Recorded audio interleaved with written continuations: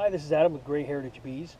We're going to be including some videos that we've decided to do on products that we've been using with Gray Heritage Bees and kind of reviewing them and giving you our opinion on how they work and whether they might be good, where to purchase them, things like that. So let's go ahead and take a look at the first product review from Brushy Mountain Bee Farm. Okay, this is the Brushy Mountain Merrill toolbox. I'm going to go over some of the amenities to it and then just give you my review. So as you can see, on one side it has this nice slot holder for your brush. Around the back it has another holder for your hive tool.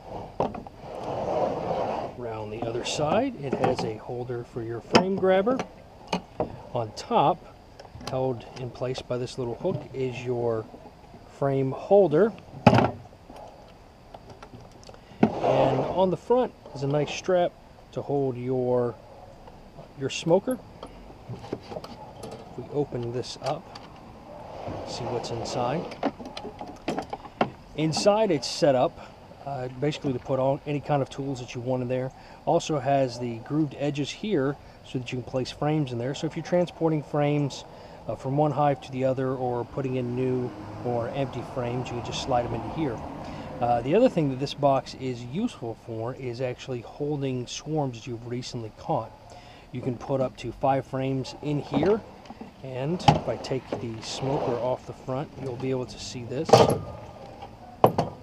Right in the front there is the vented screen right there, and I have drilled a hole in mine right down here at the bottom because I caught a swarm back in April, and unfortunately I wasn't ready to catch a swarm, so I left the caught swarm in here for about 4 or 5 days, drilled the hole in so they can kind of come in and go out as they needed.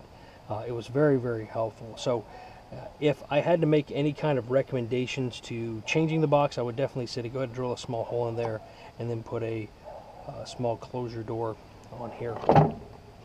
So my overall review of the box itself, at first I'll be honest, when I saw it online, I really did think, you know, this just looks too simplistic. It's basically just a wooden box.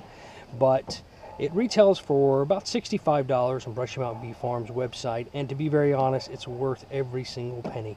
I never go out to my hives without having this box with me.